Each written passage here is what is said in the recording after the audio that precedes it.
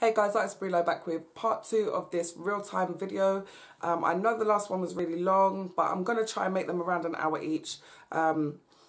This part should take quite a while, but it's adding the definition to the curls, so this is the part that really brings it to life.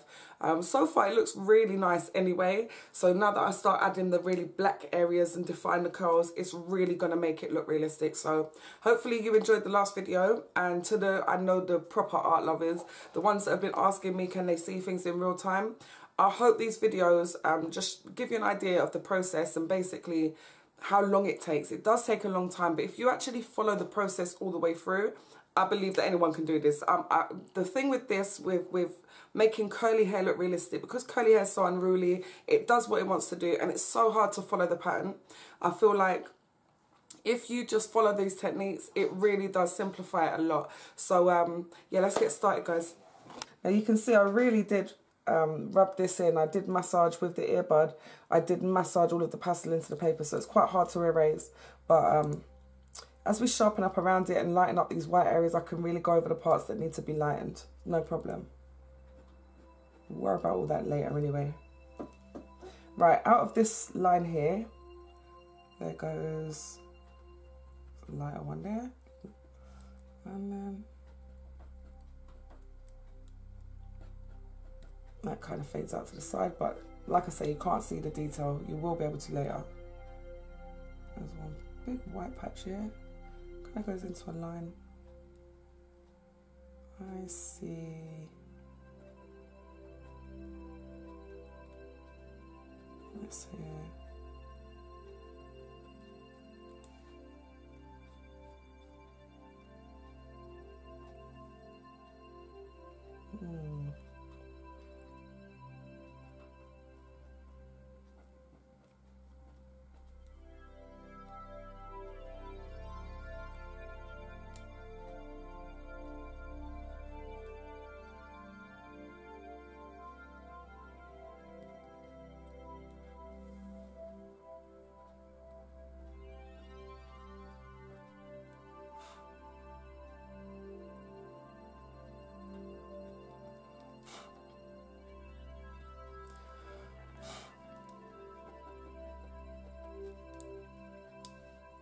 There's some lighting parts up there. I'll get to that after.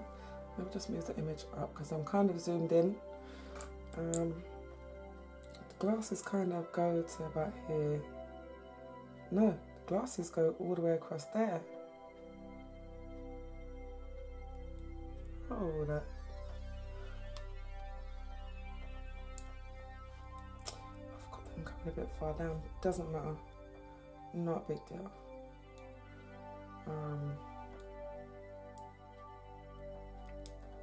Let's have a look.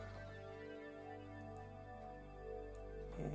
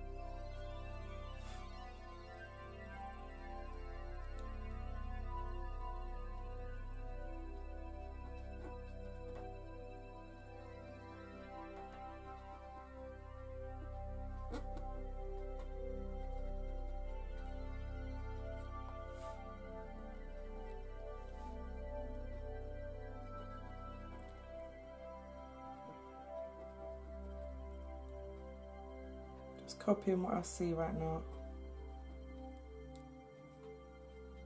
I have to concentrate.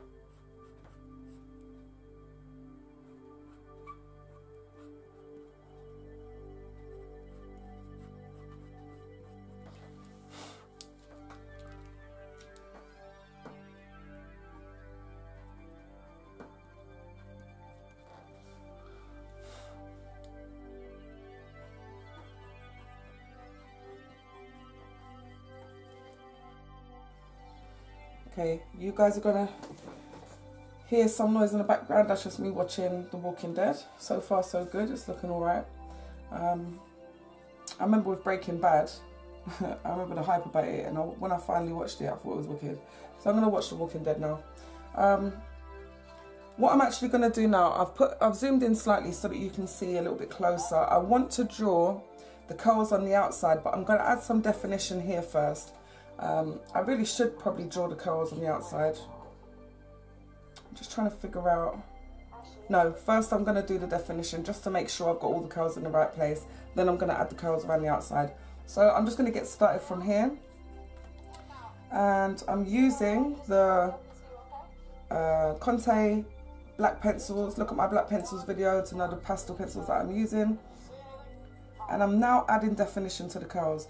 Now, where I've highlighted certain areas, the whole area is not supposed to be light. So what I'm going to do is just add all of the darkest areas around all of the curls. And then after that, I can add the definition to, actually no, I can add some definition now. Just a little bit as I go. It will help me see whereabouts I am as well, because I'll see the shape better. Because obviously with the eraser, it didn't make it very clean. You know, it was a bit rough. The way that I did it. So let's get these curls showing. Most important part here is just to black out the areas that are actually really black, because that way it's going to show that those are the deepest areas, and then the light areas are going to jump out even more. And also it's to get that definition. This is how we get realism, guys. I hope you enjoyed part 1.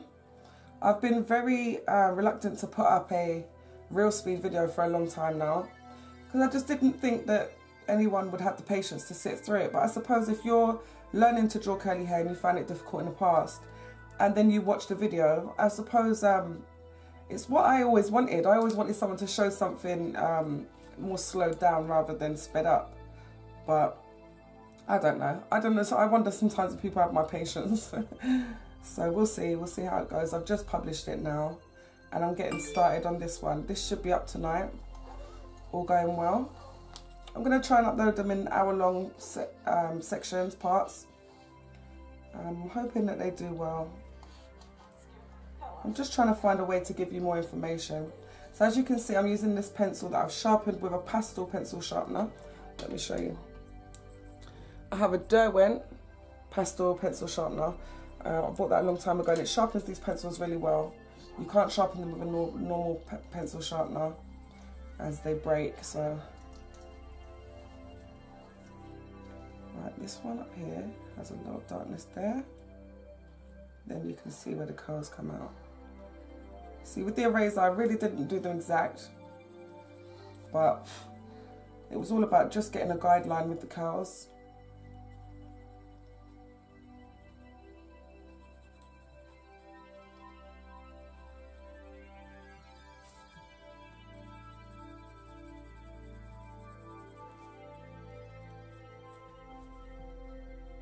There's another curl here that I outlined.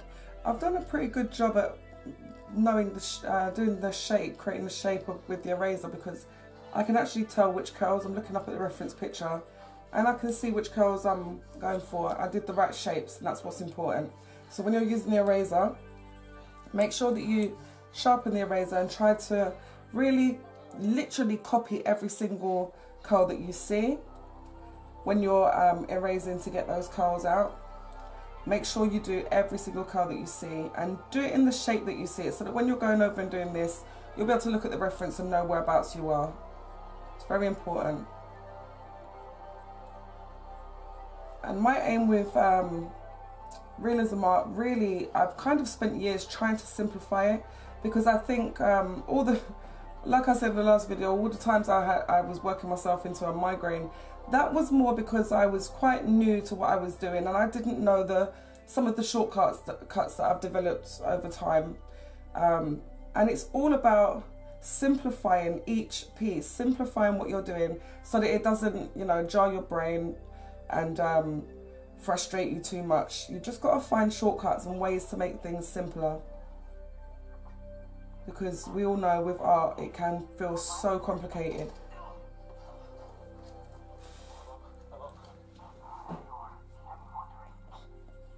I did notice when I was editing my other video, or when I was watching it back, I actually was confusing the word perspectives, and what I meant was proportions. But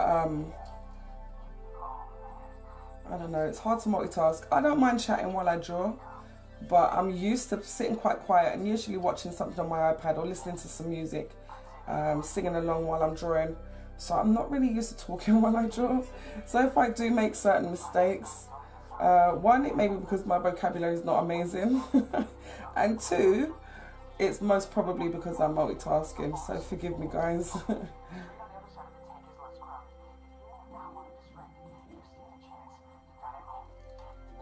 we go, just keep that little part there. To think I used to get such a headache drawing these things, but I actually love drawing curly hair now. I feel like I want to make loads of curly hair videos, but I don't want to give you the same thing over and over. I was going to do curl patterns, but different curl patterns, but no, I don't know. I'm just going to do different lengths, different hairstyles. I definitely want to do a video of somebody's hair slicked back, because I suppose back in the day I always found it hard when I was a kid to draw feet facing forward. We never figure out how to draw feet facing forward, so I remember drawing when I was a kid and drawing the whole body, and then when I get down to the feet they would be like sticking out sideways because I just couldn't figure out how to draw them going forward. So I think with slicking hair back and having a photo from the front, it's the same kind of thing. Sorry guys, there's some zombie killing in the background. As I said, I'm watching The Walking Dead. If you've seen it before, let me know. Did you like it, or was the hype just hype? I hear people are watching Game of Thrones. My friend, I saw it on her Snapchat yesterday, she started watching it. I watched about 3 minutes of the first episode and just turned it off. It just wasn't for me. But I might give it another go, but I'm definitely going to watch The Walking Dead first. I like nothing more than to watch a whole series of something while I'm drawing. It just means I haven't got to search for anything new to watch every time something finishes. Right.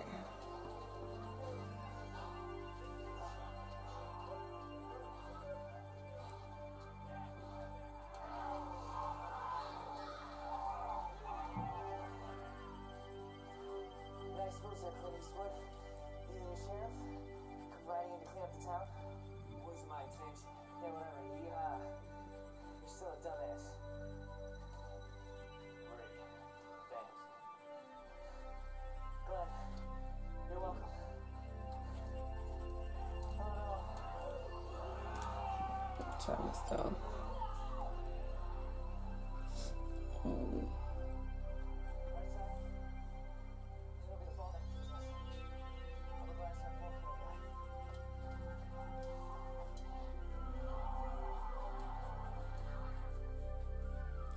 My guy's a little. Oh, just found it. Never mind. The good thing when you're doing a curly hair video like this, drawing like this, is if you make a slight mistake, when overall the picture's complete, you're really not going to be able to notice it. Not if it's anything small. Maybe like one lightened area, one little line, streak. No one will notice that.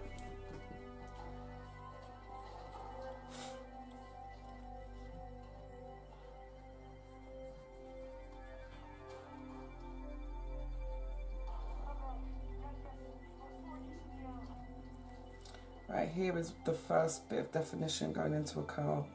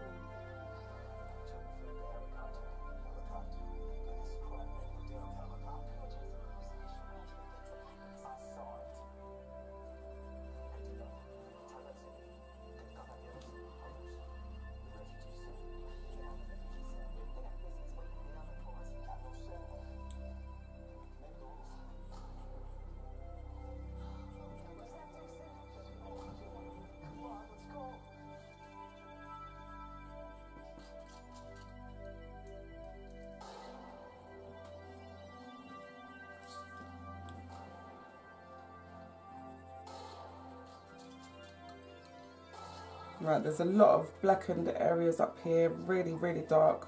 So that's where, at the front here, the curls are coming forward. At the back here, there's kind of gaps and a few curls coming up over the top. So it's very, very dark up here. But always remember to get those little lightened areas.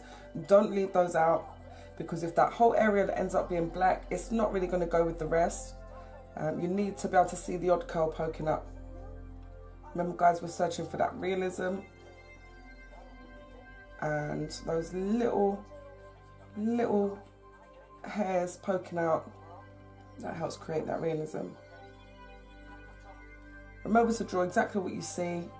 I know it seems harder than it sounds, but that's the aim, is to draw exactly what you see. We might miss the odd thing here or there, but my best portraits that I've done, my most favourite pieces, and to me the most realistic ones, are the ones that I took extra time on and tried not to miss a single thing. With this is a lot rougher. Obviously, because I'm doing this in real time, I want to make them, the videos, like, watchable. I don't want to make them like 12 hours long. So yeah, I'm rushing slightly, but still not missing out those little touches that create the realism.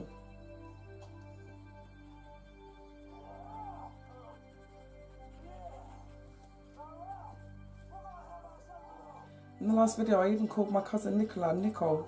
What? Never in my life have I called her Nicole. Imagine that. Sorry, cuz. It's probably harder to draw and talk than I thought. But it's not that bad. But I mean, I really didn't realise that I'd said Nicole. Just goes to show how much you concentrate when you're drawing. Alright. Let's take it over here. I don't know if you can see already, but this section now, compared to that section, has got more depth. So that realism is coming out now. This part up here is a bit confusing because, like you can see there, I've started to add some definition of the curls. That bit should be dark. Let me just do, I'll tidy it all up later, but I'm wondering now, should I add the curls up here as I go? I think I should.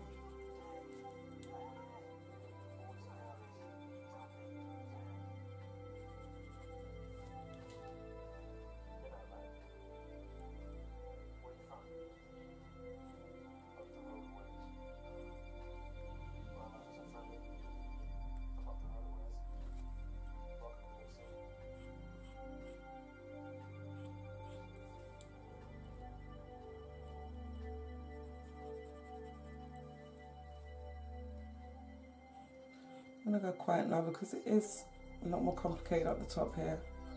There's quite a few dark and light parts. I'm just trying to keep an eye on where they are. Pay attention to them because it's fiddly to see. Every time I look back up, I lose where I am. I think that's because I'm trying to do the curls. I'll go back to that. I can add them later, but let me just add a little bit of guide. Like, let's still keep adding those darker areas. There's a very dark area there. And around here it's got streaks. Okay.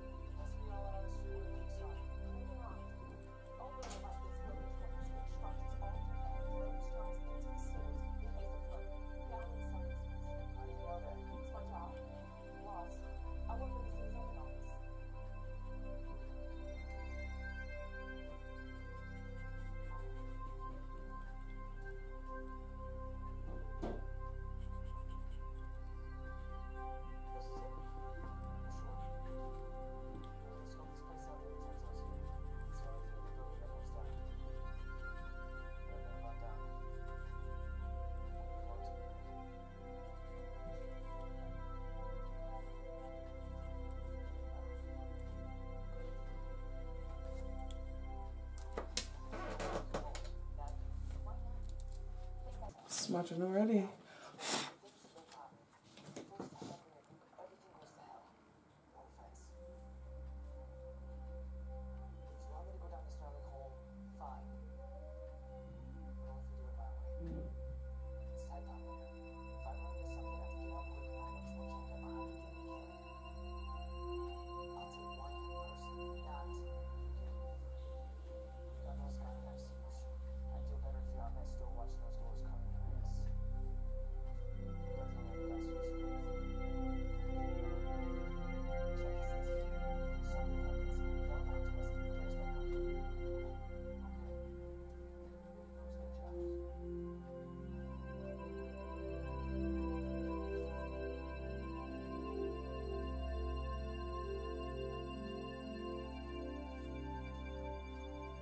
This is exactly the same kind of pencil. I'm just using it because it's sharper than this one, and it's annoying to keep stopping to sharpen, so that's exactly the same pencil.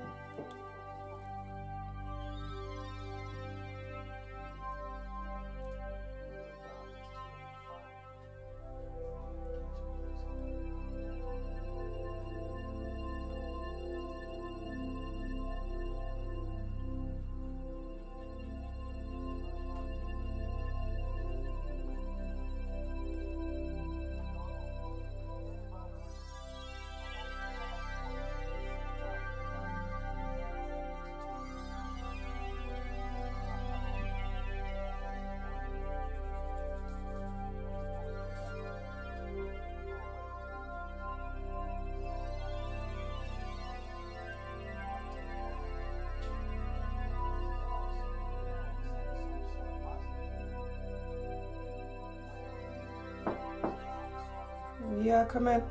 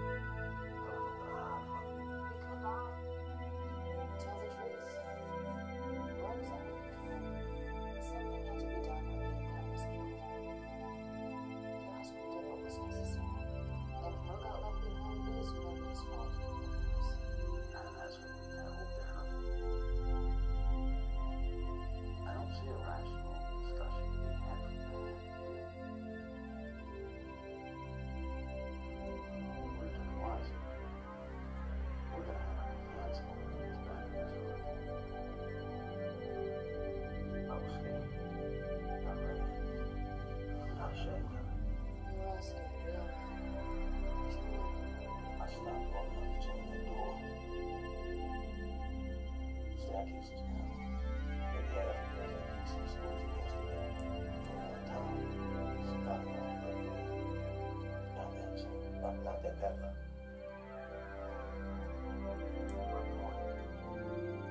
Except for mine. He's still up there.